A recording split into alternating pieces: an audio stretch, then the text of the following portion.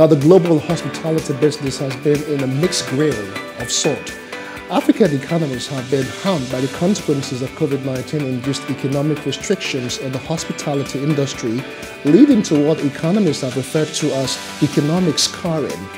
Despite the challenges operators in the Nigerian hospitality sector are witnessing due to the COVID-19 pandemic, analysts say the best time for any discerning investor to inject funds in the sector is now, adding that COVID-19 should not be a barrier to investment. Hotels that will remain relevant in the future will need to adapt to their business operations in companionship with new trends and emerging hydraulics of the industry. Now, the hospitality industry is indeed our focus for today. Welcome to Business Insight and Plus TV Africa. I am Justin Akadonye.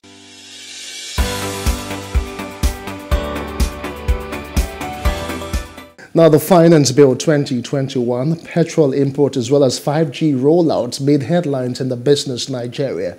Here are the highlights.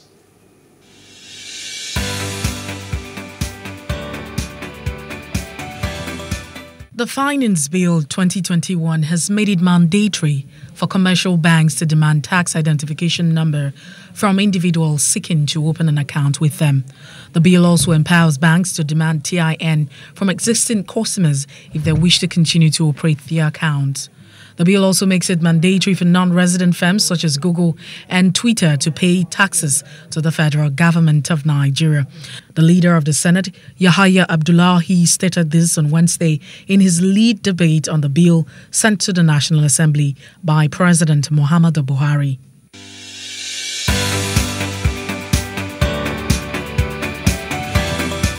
The cost of premium motor spirit, also known as petrol, imported into Nigeria from January to September this year surged by 55.56% to 2.52 trillion naira from 1.62 trillion naira spent in the same period of 2020. The development came amid the federal government's plan to remove subsidy from petrol by February next year. Already, oil marketers have begun plans to resume importation of the PMS as soon as the government deregulates the downstream sector of the petroleum sector in the first quarter of 2022. Petrol's 2.52 trillion naira import bill for the first 9 months of this year is 47.37% and 25.37% higher than what the amount the country spent on PMS import in the whole of 2019 and 2020 respectively. Data obtained from the National Bureau of Statistics show.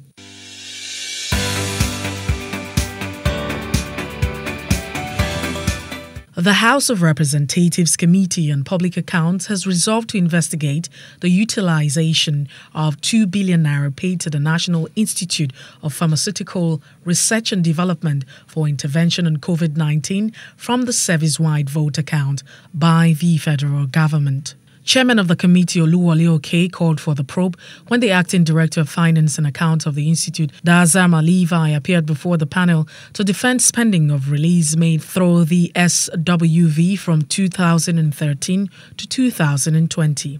Levi could not give satisfactory explanation to all questions raised by the members of the committee on how the intervention fund was disbursed, which prompted a member to call for probe.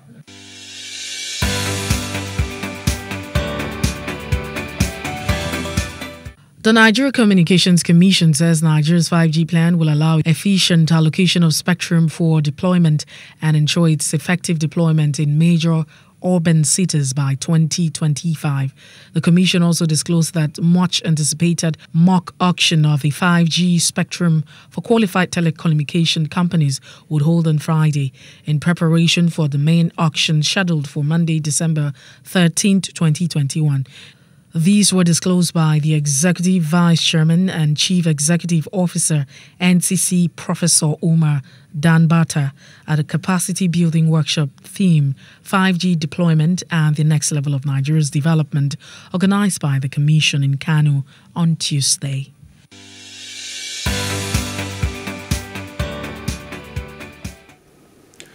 Well, welcome back. Those were the stories that made headlines in the world of business for this week.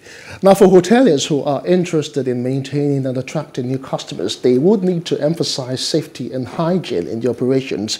Furthermore, they should have sufficient knowledge of trends in which customers would be interested to guarantee their comfort in the hotel's environment.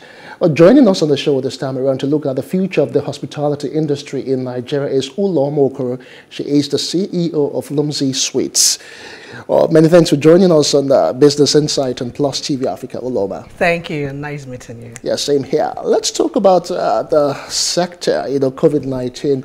2020, everyone was a bit scared, and the industry was actually one of the most affected. For months, no entertainment, no going out, and no money. So how would you say this sector has been thriving since then? So I think for 2020, a lot of organizations had to learn how to adapt. So if you watch, hospitality is very high contact. So it means people move around. Once they continue to move around, they find places to stay, and people have to attend to them. So when COVID-19 came, the hospitality sector was one of the worst hit after the travel industry. Reason being that there were no more travels. And then you will also know that most hotels don't always rely on their lodging alone. A lot of them rely on their hall spaces, entertainment, events, and then suddenly there were no events. Even when, the lockdown was lifted gradually, you will notice that there was a restriction on number of people who could gather. From 20 to 50. That meant that if you were big on your conference spaces or your event spaces, there was no money. So what were we going to do? So we were hard hit, I will tell you. But then you will also know that, necessity is the mother of invention. Yeah. So people had to learn to adapt. So it looks like COVID isn't going anywhere. No, it's not. When at first it was like, hurry, okay, anyway. let's wait it out. And everybody was waiting it out. But now we've seen that lockdowns don't work. What organizations should be thinking about is how do we survive regardless of COVID? Because while we're waiting it out, and then we saw the Delta variant, and now we're looking at Omicron. So the people who will stay afloat are the people who are learning to move with the times. The people who are swimming, regardless. If you look at how organizations used to hold meetings before, schools, everybody was face to face. Now it's very common for someone to invite you for a meeting and it's online, and it's fine. But how does hospitality, where you have to come in, book your hotel and all that, how are you going to do? Are you going to do online hotel? I wonder how that would work. Now let me tell you how that works. If you remember, chains like the Airbnbs and all the other people, if you notice, the whole shortlet thing came up and became very prominent during COVID. Because you were now having hotels that had no contact. You only called someone on the phone, and then you had a cleaner who would come in a day or two and clean, but you were basically on your own. So that started, all that started, even hotels, big hotel chains started doing service apartments by the side, somewhat, just to be sure. But now hotels are getting a bit, I think we're getting there right now. In developed climes, we're having things like contactless check-in, things like that, where you don't even have to, you may see someone at the reception, but you don't have to talk to the person. But has Nigeria actually moved towards that trend? Are we doing the new norm right now? Funny enough, a lot of all these solutions are very, most of the larger hotel chains are starting to access them gradually, but they're not that expensive. So why are we not exploring it? So I think a lot of problems that we face in our sector is people being able to embrace change as quickly as they should.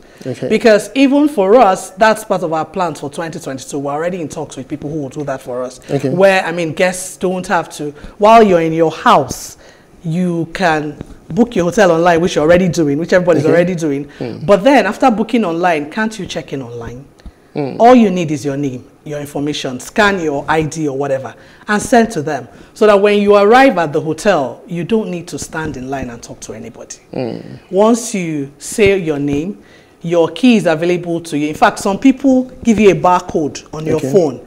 so that your so that your barcode, once you get to the just door, your access. Yes, it's the barcode, you can scan it on the door of the hotel or the door of your hotel room, and the room opens. Oh wow! So everything you need to order, rather than calling room service every now and then, what do you have? You can do everything from the hotel app on your phone before you arrive. So invariably, right now, we're going to see less contact services in the hotel business going forward. Exactly. That's and it does not really require so much capital outlay for that to get in. It's not. If you look at the manpower involved, man hours, and the fact that, if you look at the hotel industry in Nigeria, you will know that we actually need standardization. Yeah, I was going to come to that. Because it's like, if you're looking at the money involved, it's really not a lot, I can assure you. It's not. Oh, really? But no, it's not. Okay. But the thing is, a lot of operators are still within the space where, or the age range where embracing technology is challenging. It's just like when a lot of organizations went online, started having Zoom meetings. I know how it was. It was challenging at first for most people. Exactly, especially for people above 40. Having to log in online, having to know when to unmute and mute yourself, So a lot of them are coming to that point where they haven't even finished understanding social media. And then you're telling them to take their entire customer service online. So. All right. Now, I'm glad you mentioned standardization. What obtained here in Nigeria? Is it like before you get into the hospitality industry, you need to get into some sort of a group, an organization, an association? Is it regulated in Nigeria? What obtained here, or is it just an all-comers affair? So it's regulated, meaning that you can't have your hotel license except you are registered with Lagos State government, of course. And then before you can register your company as a full-service hospitality firm, before the CAC even, starts looking at your papers, there are places you have to have gone to, the NFIU and all that, because hotels are considered as one of the places where people can bring in a large sums of money. So, of course, the EFCC, the NFIU is a branch of EFCC, so they have to at least know about you and have your data. So all those things, that is not regulated, but because after that, after you get your license and pretty much that, it looks like everybody is pretty much on their own, and people tend to operate their business the way they understand. So there's no sort of sanity per se? So apart from the large hotel chains, which all of us know, which for most of them, if you were in a particular hotel belonging to a particular chain in a particular town, and let's say I'm in Lagos and I'm in that kind of hotel, and I was to travel to Abuja and I booked the same kind of hotel, I know exactly what to expect. What to expect. Exactly. All right. But we don't have that around here. So here, people mop up capital. All right. And, I'm going to set up a hotel, and they start thinking, what are those things I see in other hotels? Okay, I need to put in mind. AC, I put fridge, I put security, I put all that. And then at the end of the day, we don't know whether you're 5-star, 4-star, 3-star, or no star at all. Or no star. All right, okay, let's still talk about some of the challenges that hoteliers and the sector face in Nigeria. Most times people complain about infrastructure, electricity, which is like the bane of most industries. What are your peculiar challenges in this sector? See that electricity? Oh my goodness. As early as recent as May of this year, we used to get diesel for about 240 per litre. Now we're on 320. Oh, what margin of over 6? And it looks like, the way it's been going, it's like when you finish, every hotel has how they make their orders. So when you get your first order and you're running out and you call your dealers, there's always a markup. Oh, wow. It's been going like that consistently. So meaning that what I bought in May wasn't what I bought in June, wasn't what I bought in July. Definitely not what I bought. So invariably it will actually affect, the bottom line. So how do you now, live above water? Exactly, because the thing is, there's a lot of competition, right? So you can't just wake up and start jacking up your prices, because Nigerians are very price sensitive, especially when it comes to I am very, very, very price sensitive. And they already have a budget about how much they expect from any kind of hotel that they're going to. And if you wake up overnight and jack up your prices, they go to your neighbor. So now you have to be very, very tactful with your pricing, meaning that you now have to rely a lot on turnover. And then you have to see what you can do about the price of your food and beverages, which is another thing that also took everybody by surprise this year. Yes. I mean, it's the price food of food inflation was just skyrocketed. But then you can't skyrocket your prices the way the price of food skyrockets, because you have to understand your target market and the fact that they're very price sensitive and that you have competition. So what are you going to do? You think of what other values am I going to add? How am I going to make the guests really wowed? So what do I do differently? What do I do differently so that they will be willing to part with more money and I can stay afloat? So it's challenging, but we'll get there. Okay, now everyone is talking about the Omicron variant, and indeed the hoteliers are not left out. Now, what would you advise to operators so that they don't actually get subsumed into all of this? So right now, we don't even... Omicron is just, I don't think it's more than a week old. We don't even know much about it. So we don't know much about it, about infection rates, about how severe it is. All that is still being watched right now. So the thing is, after Omicron, who knows, there may be another one, and another one, and another one. So it means that it's time for us to embrace change. It's upon us. So you either swim with it or become a dinosaur.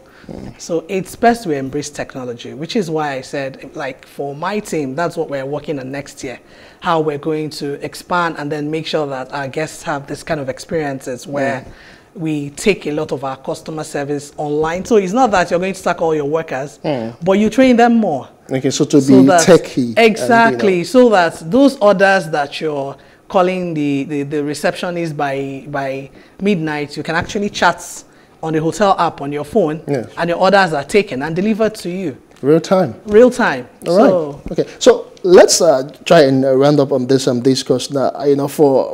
On this show, we try as much as possible to give advice and insight to people who would actually want to get into this particular line. If you were to advise right now, for someone who is thinking of getting into the hotel business and they are wondering, should I invest? There's COVID. What if there was a lockdown? What would you say to them? What are the threats? What are the opportunities? Let's just give some sort of advice so some people could learn one or two things. Your camera is just this one. Go straight up. All right. So I will say come on board.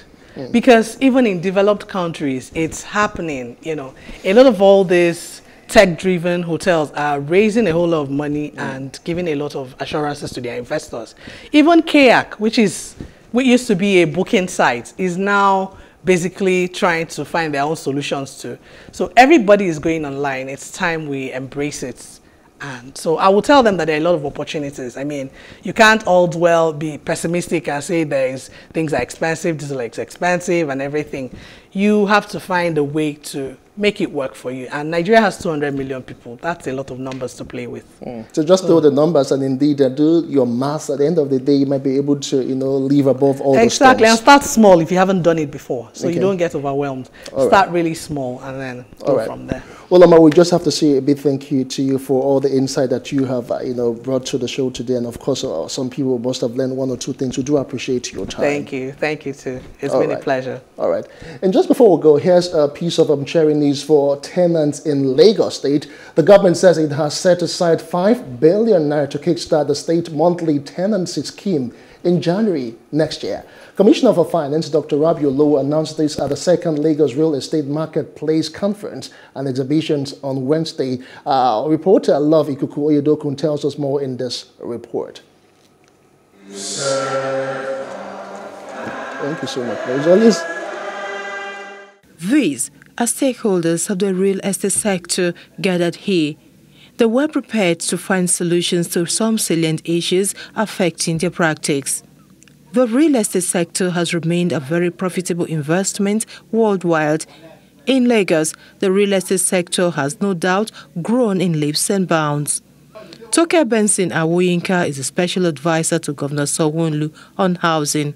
She disclosed that the state government is desirous of housing investment partnerships. There is need for us all to know government's policies put in place and how the knowledge of all these policies can assist us in making informed decisions in respect of our investments. As a government, we have realized this fact and as such have been making business-friendly policies that can assist would-be investors and investees who operate in a conducive business environment. making the real estate sector attractive to investors and provision of decent and affordable shelter on a sustainable basis for all Lagosians is one of the topmost things in the minds of Governor Babajide Sanwo-Olu. The governor assured the investors of ensuring they no longer encounter land grabbers. Some of the things that we realize, which we're working on, is the issue around ownership of land. So there's so many land, right, that government has not put proper title on, which Omonile and other families member have, title on. One thing that was constantly chorused by panelists was regulation. The need to regulate the real estate market in Lagos is expedient. It's something that we must do.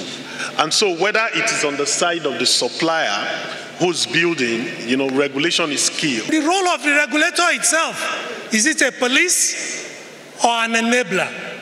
My suggestion is that we should please ensure that this regulator is an enabler, not a police. The annual conference and exhibition is aimed at facilitating the process of attaining the objective, identifying and removing all the obstacles through pragmatic actions and innovative ideas. From Lagos, Love Ikuku Oyedoku for Plus TV, Africa. Indeed, it is some cherry news for Lagosians come 2022. And that's the size of the show for today. I am Justin Academia. Let's do it again next time. Bye for now.